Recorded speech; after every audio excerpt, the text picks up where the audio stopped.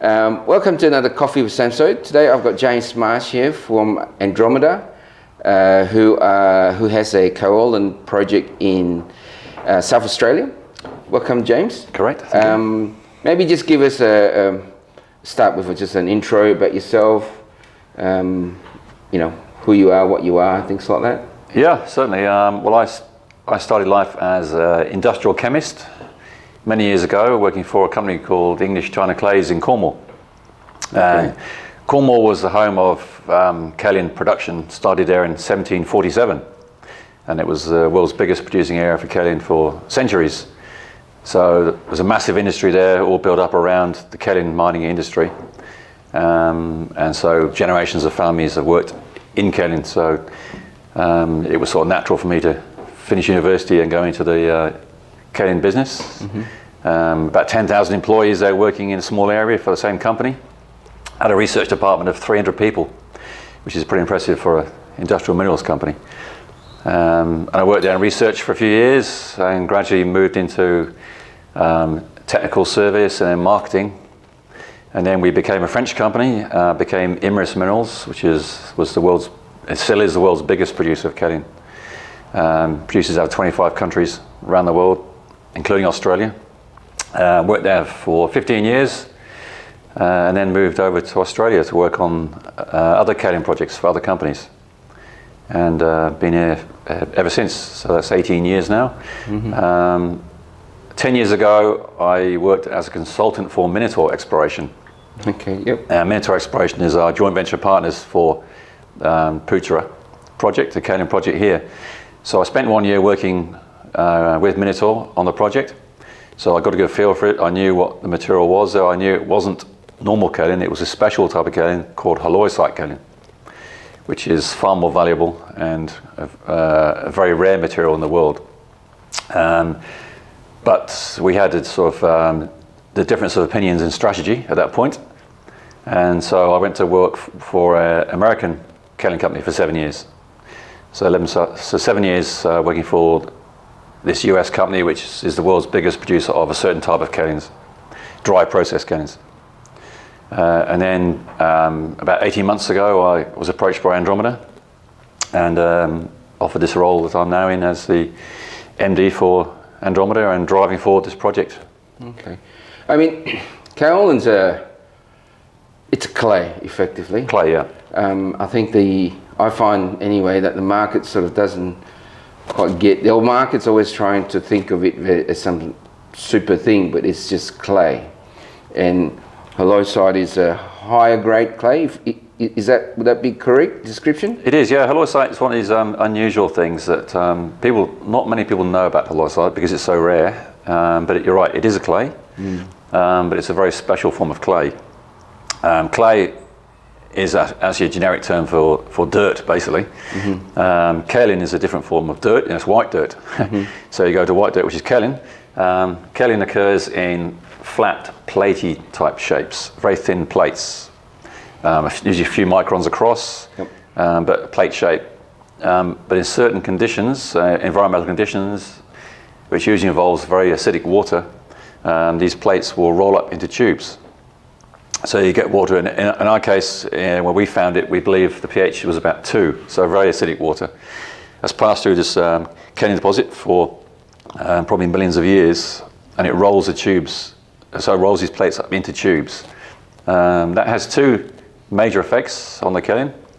First of all, it makes it high purity because it leaches out things like iron oxide, titania, and other impurities that are normally a problem for kaolins. So it makes it very high purity, but it also gives it this different morphology, which is natural nanotube morphology. Okay. These tubes are all roughly 2 to 5 microns long and about 30 nanometers in diameter.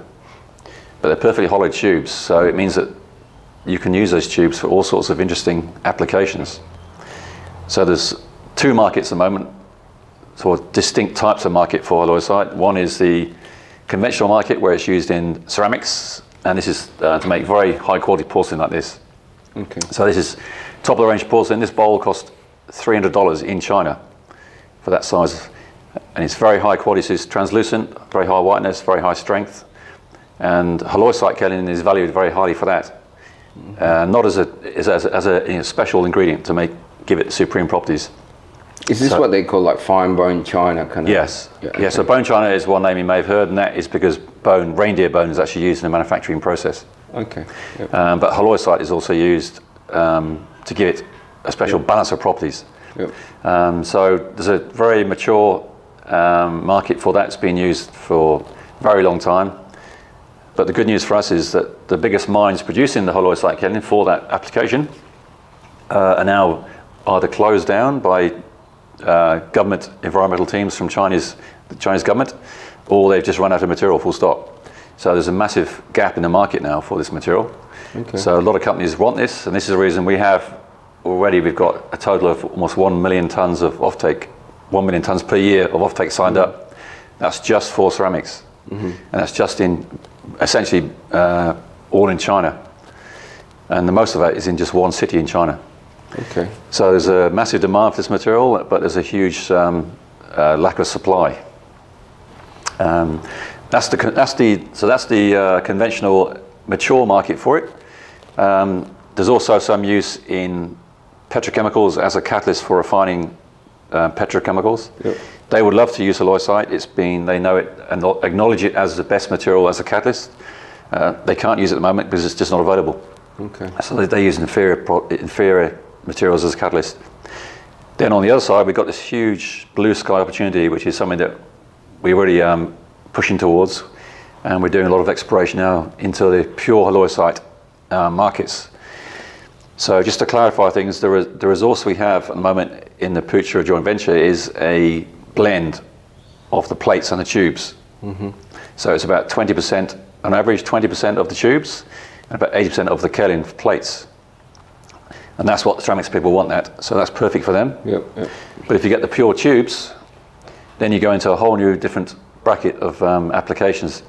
This is all blue sky applications, and we're talking about lithium-ion batteries, supercapacitors, water purification, carbon capture and storage, medical applications, farmers, and agricultural and construction. So huge areas, huge opportunities. Also goes into plastics, engineering thermoplastics and coatings. And halloysite is the most researched clay mineral in the world by a huge amount. It's actually, you're not talking about 10 times more, you're talking about thousands of times more research. Okay. And last year alone, there were about 70 patents granted for new applications for halloysite.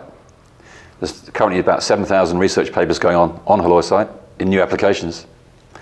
And yet there's not one single world producer of commercial amounts of the right type of halloysite. This is pure halloysite you're talking about? This is pure halloysite, yeah. Yeah, so what we have, so just to clarify what we got, so that we have this material in the ground at Putra at the moment. Yep. This is the blend, 20% halloysite, 80% kaolinite, and also this has got 50% sand in. So this is straight out the ground. This is how it comes out. Yep. That material, we have got offtakes for that as a DSO, a direct shipping ore. We've got about 400,000 tons of offtakes for that. But the margins are quite low on that. So we could make money on that. We could make a few $1 million on that. We're not sure how much. But it's far more attractive to, first of all, take the sand out of that. And you take the sand out, you end up material, this is like this. So it's much lower density, but it's 60% waste removed. The value goes up 4 times. When you say waste, you're talking about the sand, right? Sand and moisture. Yeah. There's maybe 10% moisture and 50% sand, so you've got 60%. So immediately you've got something that's worth maybe 4 times the amount, but it's less than half the transport cost. So the plan is to do that on site to start with. But then if you upgrade it to a wet refined product, so here we have the material that's been wet processed, that then upgrades it again, and it goes up to probably double the market price again. So this material sells in the market for anywhere up to $1,000, even $1,200 a ton. So what's actually in that? So this is components. This is a wet refined. So this is actually about 99. If you look at it mineralogically, it's about 99% pure, of which of that 20% is halloysite tubes and 80% is kaolinite. A few minor impurities, but that's it. So it's very high purity, very nice material. That goes straight into this type of porcelain. And so our scoping study, which we released recently, was focused on mining the material as DSO, shipping it ourselves over to refining plants in China. First stage, there's plenty of capacity over there because the plants there have got nothing left to process. They had material historically and it's gone. So now they're sitting there idle, short supply, so they're very happy to toll process for us. So they can take it straight from the ore, straight through to a wet refine process, and we can sell that for anywhere up to $1,000 a tonne. In our scoping study, we only put $700 a tonne in, so we were very conservative. Even then, the numbers look exceptionally good. The second stage is to remove the sand at site. So then go to a dry process at site. It's quite an easy process. It's a conventional technology. It's the company I worked for in the US for the last 7 years has been doing this as the world's biggest producer, 1 million tonnes a year, using exactly the same method. So it's off-the-shelf equipment. It's very simple. All you do is you dry it, take the moisture away, then you hit it to separate the particles, then you air classify it. So when you say sand, you're talking about quartz grains. Sand, yeah. Quartz grains. Yeah, so just silica sand. Yeah. And when you talk about kaolinite, we're talking, for the layman here, you're talking standard sort of kaolinite? Is there a particular grade that it's just aluminosilicate. So it's just kaolinized granite. So it's granite rock that's been hydrothermally converted into aluminosilicate. So it's the same as kaolin around the whole world. Australia has actually got the biggest high purity kaolin resources in the world. Believe it or not, Western Australia has got the biggest high purity resources in the world, but never been commercialized.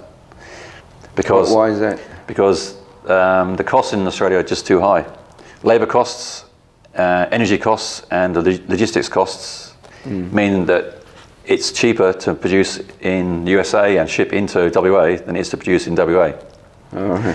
This is, don't forget, this is conventional kaolin. This is not the halloysite. This is the difference we have. So to commercialise a conventional kaolin in Australia is very, very hard because all the costs are just too high. It's been tried several times and failed several times. Historically, there's many kaolin projects in Australia that have just crashed and burned because the costs are too high. So what we have here is just having this halloysite, and that's why I actually joined the company. I realised it was halloysite, and it was something that was different, much higher value, and it was worth packing my life up in Queensland, leaving my family behind. And the crocodiles. And crocodiles and all those other exciting things. And moving to Adelaide, because we have the potential here to be the world's biggest and possibly only producer of high purity halloysite. And once it's high purity halloysite, it sells for $5,000 a tonne. Huge market value, and I've got customers around the world asking for it already. They want to buy it from USA, UK, even South Korea. Had a customer in South Korea wanting to buy $5 million worth recently for a carbon capture project, where halloysite is used to suck in carbon dioxide from the atmosphere and convert it to a fuel. So there's a lot of exciting things happening there, and I've got probably 5 or 6 customers in the USA who say they will buy it tomorrow in truckloads if we could supply it. So what we've got here, we've got the ability to start the business with the hybrid material, make some very nice money. Our NPV on our scoping study was about over $400 million. That's right, with an IRR of 174, and that was extremely conservative. We played down the sales price, we played down the recoveries, and so we've gone very, very conservative all the way through that. So we're now working very hard on the feasibility side of it, upgrading all those different aspects. I mean, geologically, I mean, without, if there's any sort of corporate secrets, but what's the difference? Why is halloysite here and not in other? Is there a geological? Yeah, that's an interesting question, because it's one of those minerals that's really there's not much knowledge around on exactly why it's formed and how it's formed. And a friend of mine was actually, he was chief geologist for English China Clays. And 35 years ago, he came out, he was searching the world for kaolin for English China Clays, who were the world's biggest producers back then. And he was sent to Australia to investigate kaolins to find paper grade kaolins. Paper needs a platy shape, not the tube shape. But he actually was a very smart geologist, and he knew what halloysite was, and he found it at Putra 35 years ago. Okay. So he knew it was there. So it's an interesting story. So I actually knew about it 30 years ago. And he went on to investigate halloysite around the whole world, and he's the world's leading geologist on halloysite. Okay. And so I'm in regular contact with him as one of our sort of advisors. He's got a bag of halloysite samples in his garage from around the world. Okay. I went through the other day in Cornwall recently, and yeah, it's one of the strange things that it occurs around the world, different forms. The tubes do vary a bit. You get cylindrical tubes and you get prismatic tubes. No one knows why they're different. Something to do with the crystalline spacing, but don't know why that crystalline spacing would change. And also there's even some tubes we found that have been fantastically long tubes. You're talking about 300, 400, 500 microns long. And yet 30 nanometers in diameter, which is very, very bizarre. So what we're doing is, as Andromeda, we intend to become the world's expert in all things halloysite. Yeah. So we're doing some very, very detailed studies with a number of research institutes around the world. Yeah. We also employed a geochemist, a very experienced geochemist, who's going through all of our information, all the data, and plugging everything you possibly can into models to work out why it forms and where it forms. So when we go exploring for it, we know where to look. Because it's a fascinating subject, and there's a big gap in knowledge in the market here. But we tend to fill that gap and become all things halloysite. So we're funding research into halloysite applications, and we're funding the exploration and the understanding of why and how it forms. I mean, when I heard about the story, I don't know, maybe it could be like many people, but you know, it's just like, oh, kaolin, it's a big deal. You know, as you said, there's a heap of it in WA, but it's always been a logistic kind of issue.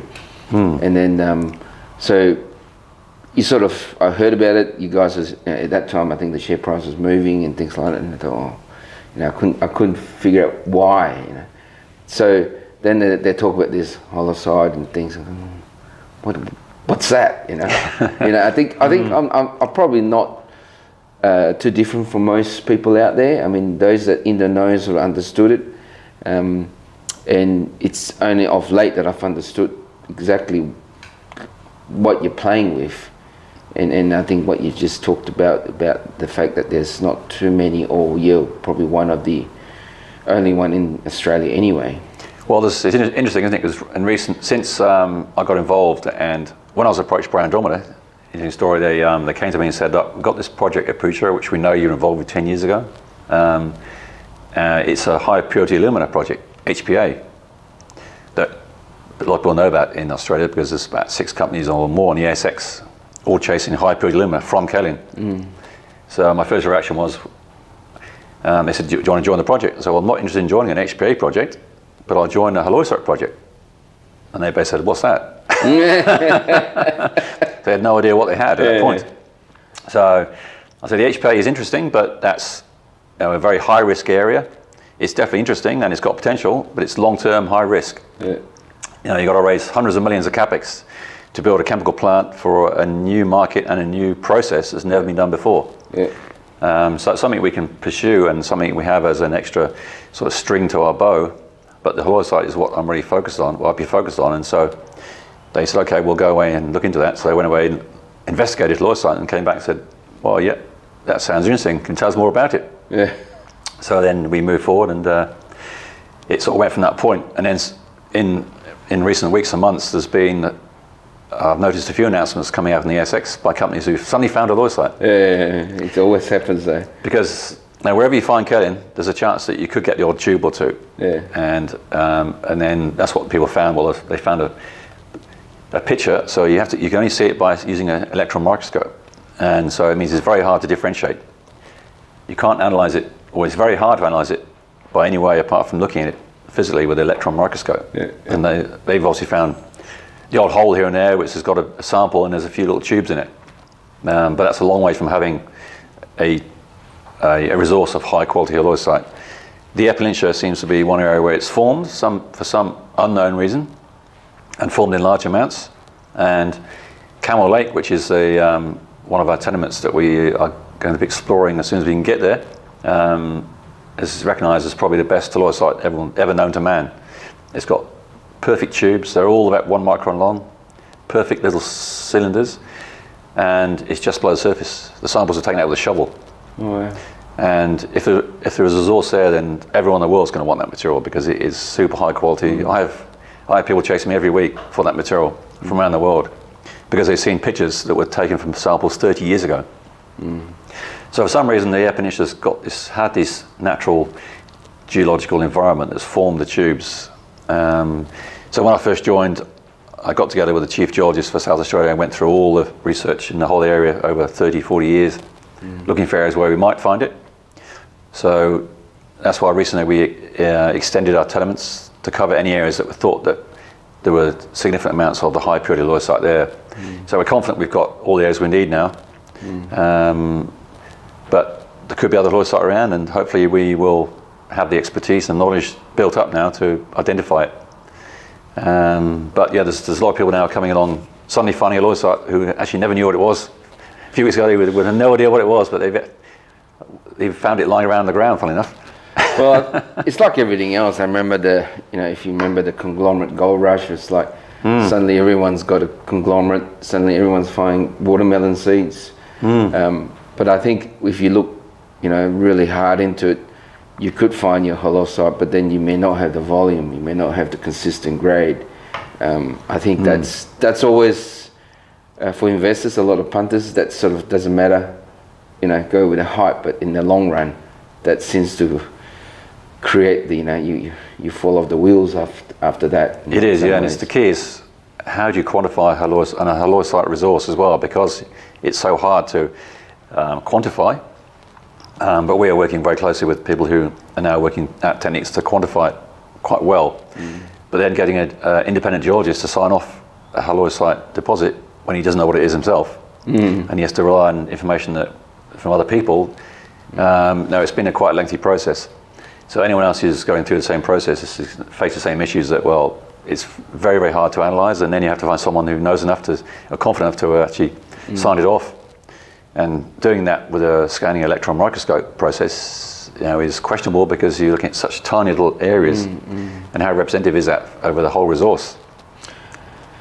If I'm getting this right, halloysite is more of a physical attribute as opposed to a chemical attribute. Would that be correct? Well, it is high purity, so that's one thing that makes it interesting. High purity in terms of alumina? As in terms of alumina, it's very high. Yeah. Higher than your kaolinite, you mean? It's normally much higher than, or say significantly higher than normal kaolinite. Yeah. And one reason is the iron oxide has been leached out by acid, which iron oxide discolours the kaolin. Yeah. So that's why it is also interesting for high purity alumina, because high purity alumina process uses the new process, not the conventional aluminium process, but it takes kaolin and then as a feed material extracts the alumina from that, so the Al2O3, and purifies that to 99.99% pure. And poisons to that process are things like iron oxide. So if that's much lower to start with, you're at a much higher purity starting point, then it's much easier to make a high quality material. So we have done some work in high purity alumina, and we know what we can produce. We've actually been successful in getting to 99.99% pure in one stage of purification, which no one else can do that. That means potentially it's a much cheaper process, and we can go to a much higher value product very easily by using our feed. So it's something I've been involved with for a long time. I was involved with it probably 30 years ago back in the UK when it was looked at as a process. But back then the market wasn't there for it. Now smartphones, smartwatches, LED lights and lithium-ion batteries is where all the high purity alumina goes. Back then none of those markets existed back then. So even though it was a process that's been around since the Second World War, it was never commercialised.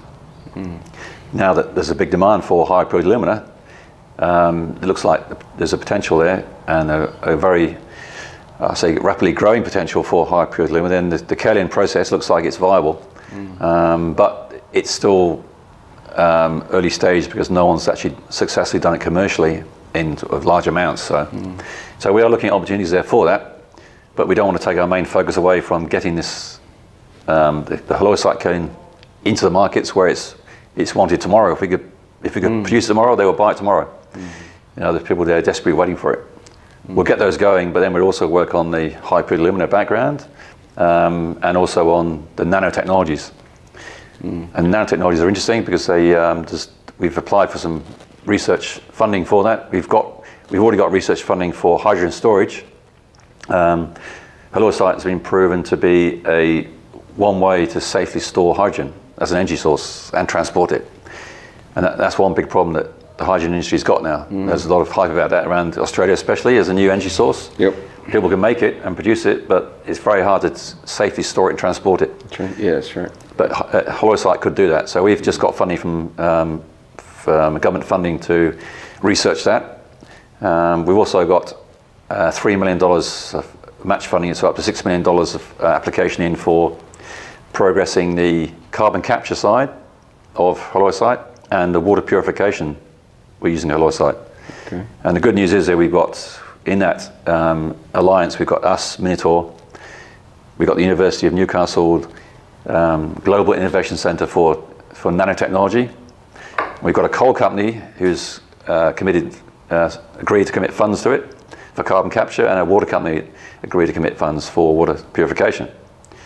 So if we get that $6 million total amongst us, we will be driving that forward very quickly. And that could be a relatively quick commercialisation of the halloysite nanotechnology. So that's also quite exciting. I think you touched on that, that's sort of the future of what you've got there, but we spoke a while back before I wrote my article. It must be a few months now. I think we both agreed that the simple business is probably the best business at this point in time. Like you said, they won it yesterday. Yep. And you've got, obviously, the resource there and the volume there to do that.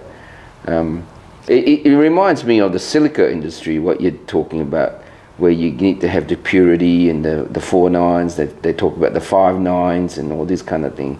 Yeah. It's very sort of physical beneficiation as opposed to a chemical thing. That's right. There are some parallels with the silica sands and the high purity, and there are also what we're doing parallels with the lithium as well. Because what we're doing with lithium, as it started off, it was, first of all, Australia was just shipping the ore out, then it was going to concentrate, then going to fully refined product. So it's a bit the same with us, with our halloysite kaolin. So there are parallels there. And what I think the market likes about our story, and it's taken a while before the story got through, because the kaolin industry in Australia was a bit tarnished. A lot of failures around, people lost money on it. It took probably about a good 6 months or maybe even 10 months of me going around talking to people and telling them about, showing them samples before the story sank in. And then after about 8-10 months of going around, suddenly the share price took off, because people actually realised what we got here is a very simple story, short time frame to operations, and some very interesting profits to be made. Also, we now got a long mine life, so we based our scoping study on a 15-year mine life to start with, but just on the resource we've got now, which is relatively small compared to what we have in total in all our tenements. Now we've done this recent capital raise, we've got enough money to go exploring. So we've got 3 big exploration projects planned out now, where we're going to be expanding our resources. We're looking at 3 areas where we got high purity halloysite. So we've got 3 targets where we know there's high purity halloysite. We just don't know how much there is. If one of those comes up, just one comes up as a decent sized resource, then we'll be the first company in the world that's got that as a resource. So that's going to be that'll be a complete company maker. But now the good thing is we've got the money to do that. We've got over $5 million in the bank. We've got about $8.5 million of options that would be exercised probably this time next year. So that will take us right through to the options coming through. And then we've got a very low capex as well. That's an also attractive proposition to people, that we don't need much capex. In fact, all we need to do to start with is to open up the ground and ship material out. That's all we do. And it's a quarrying operation. It's not really a real mining operation. That's right, It's about 30 metres deep maximum. It's out of the way in an area where jobs will be very desirable, creating new jobs, and it's very low impact. We're not talking about nasty chemicals, tailings dams, all those sort of things that cause a problem for mining approvals. So the mining approval process should be very quick and simple. It's a process you have to go through. There's no way to avoid that, but it's one that the government is very supportive because they realise it's a very low impact mine. So it's one that they can get across the line without too many problems. So we have a very good relationship with the government on this, working very closely with them. Environmentally, we've done a baseline study, 12 months, came up clear. We've just finished our spring environmentals, that's come up all clear as well. So at this point in time, there's nothing we can see that's going to trip us up. It's just a question of going through this process and getting it done right as quickly as possible. I think one of the most important things for this kind of stuff is you're sort of like the iron ore industry. You just need to put it on the back of a truck and ship it out. And you logistically, you're quite close to a port, I can see. So I can see the path out, the exit point. It's although you still have your challenges, I guess, but at least it's not in Timbuktu, I guess. No, I mean the piece of the puzzle there. We just put them together now, so we know that everything's there. Like logistics is a key. With the industrial minerals, logistics is a major cost, and with DSO, you're talking about 80% of the cost is logistics. So we're quite lucky that we have a new port facility at Lucky Bay that's just coming to operation now, which can do bulk materials, and we're working quite closely with them to do a deal where they just ship the bulk right through to deliver it to customers in China who are waiting for it where it will be refined. So yeah, that was a key piece to get into place, the logistics, but we're happy with that. The other thing we're looking at quite closely now is wet processing at site is an option now. It never used to be. So we focused the scoping study on dry process, which we know very well and we know it will work. We've got the numbers for that. They look very attractive numbers. But there's new plants available now, which are super economical plants water-wise, because water's a problem in that part of the world. There's no water around. But these plants now use very small amounts of water. They recycle 90%. And we're looking, so as part of our feasibility studies now, we're looking very closely at possibly putting a wet plant in at site, because the capex, the opex, everything looks like it could be lower cost than a dry plant, which is phenomenal. And the advantage you get there is when you wet process at site, the recovery goes up from 37, which we put in our scoping study, up to probably 50%. So NPV, everything will just leap up considerably if that proves up. Plus we also have the ability then, which is quite exciting, is to purify the halloysite. So the 20% halloysite is in that material. Potentially if we've got a wet plant there, we can then purify that up to 95% plus halloysite purity, which means we then have a $5,000 a tonne material available at site, which means transport cost irrelevant. That can go anywhere in the world, make a fortune. And looking at that deposit we have there, we have about, well, if you just quantify the halloysite we've actually got there and monetize that, there's probably about $10 billion worth of halloysite there in that JORC resource we have already. So actually a phenomenal amount of value there if we can do that. So that wet process stage is very exciting, and we got work going on in the UK, ex-colleagues of mine in the UK and USA. They both run companies that specialise in this, so they're doing work for us now. So we're also driving that part forward. Yeah, I mean, it sounds like a really sort of interesting few months, or next 12 months to 18 months for you guys. I think one of the biggest advantages, although a lot of people don't see it, is that the fact that you come from that industry, you sort of know the end user part of the industry, what they use for, what they're looking for, which is very important, because you're not talking gold, you're not talking nickel, you're talking quite specific in terms of what kind of product would these guys need, what level, things like that. I think that's a lot of people sort of brushed up by, but I think, I didn't realize you came from that industry. Right. I thought, you're typical MD, you're a geo or something, but that makes a big impact I think so. Yeah, well, I think it's very true, and that's what the message, it took me so long to get the message across to the market here, because the market here doesn't really understand industrial minerals. Very good understanding of things like gold, nickel, cobalt, whatever. So you get 1 kilo, it's worth this amount. There's a market, you sell it. Industrial minerals, very different situation. Like I say, there's so many different variables there. You know, you've got the mineralogy, you've got the chemistry, you've got the particle size distribution, the impurities, all these different things, and they all have implications on the application. A slight change in color, a slight change in pH, a slight change in moisture, or even product form affects the applications. But I've been selling this stuff for 31 years, and I was responsible for selling it around the whole world for the biggest company in the world. So I've probably dealt with almost every application you can come across for kaolin type materials. So having that knowledge has been tremendous boost forward. It also means I've got 31 years of networking experience, so I know all the people in the world who can process it, and all the other aspects that come in behind it, logistics of it, the packaging, all these other aspects that are very important. That the expertise just isn't here in Australia, really. And I think that's what's sort of accelerated us through this whole process. If we need to get something done, I know exactly who to go to get it done straight away. I think that's very important. I think the more you've spoken and are starting to get a better understanding of what this is about, I think it's very important to have someone like yourself where you know how to sort of direct traffic in terms of getting to the end product. More so than the geology. It's fairly simple, as you say.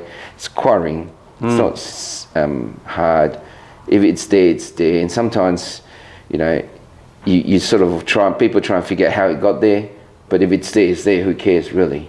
Yeah, if there's enough of it, you can quantify it, yeah. Yeah, that's right. And yeah, I think that the problem over the years has been that people have always chased kaolin for the paper industry.